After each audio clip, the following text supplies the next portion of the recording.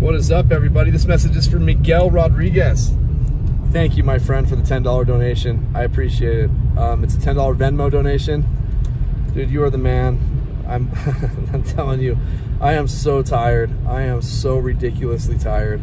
But I love making these videos for you guys. You guys make me feel so good about me and just everything around me. You guys make me feel like I'm worth it and I'm special. Just thank you very much. I appreciate it. I hope you're enjoying the snow. Let me show you. I hope you're enjoying the snow. It is absolutely gorgeous. Right now it's 28 degrees outside.